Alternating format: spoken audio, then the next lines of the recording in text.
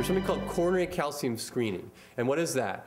You don't give any contrast, okay? So we don't put the IV in and inject contrast to your veins. So we're not looking at the inside of vessels, okay?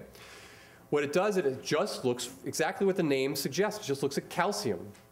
And we'll talk about why that is important in a second, but it doesn't look for the actual blockage in your blood vessels. So you can't say, okay, here's an area of calcium, the blood vessels narrowed 75%. We suspect, we were worried that that could cause a heart attack, okay? That's not what we're doing here.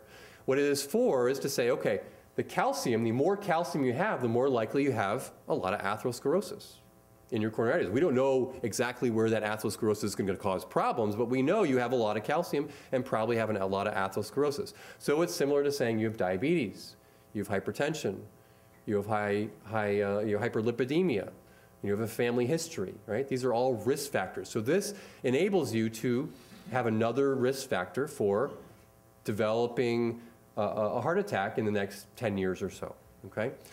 It's a pretty low radiation dose. Probably a millisievert or 2. So actually it's pretty low. It's, it's like a third of your radiation you get for a year-long period. Now the coronary CT angiography, you inject contrast. So now we're looking at the internal lumen of the vessel. And what it does, this is the one that looks for blockages, okay? Because we can see exactly where things are narrowed because there's contrast actually inside of the vessel. So we'll see where there's narrowing. This is only used in people with symptoms. I'll show you a couple images at the very end. It's one of the most exciting sort of new technologies in chest imaging that we are using with much greater frequency in people who have chest pain in particular. If you have a normal coronary CT angiography where we inject the contrast, the chances of your symptoms being caused by coronary artery disease are extremely low, close to 0. All right? So we can effectively exclude coronary artery disease as a cause for chest pain and other symptoms in you. When you have a positive test, it's not quite as good because there are some artifacts which can lead to something. Say you don't have, usually the number we use is a 50% blockage is significant.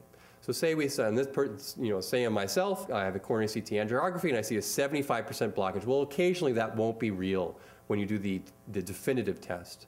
But that being said, most of these patients who have a positive CT, they need some sort of treatment if it's a real lesion. So they all should get some sort of the cardiac catheterization, which is really the gold standard. Okay, and this, by the way, this coronary CT angiography's radiation is significantly higher. It's actually quite high. It's in the range of 10 to 20 millisieverts, which is a relatively high radiation.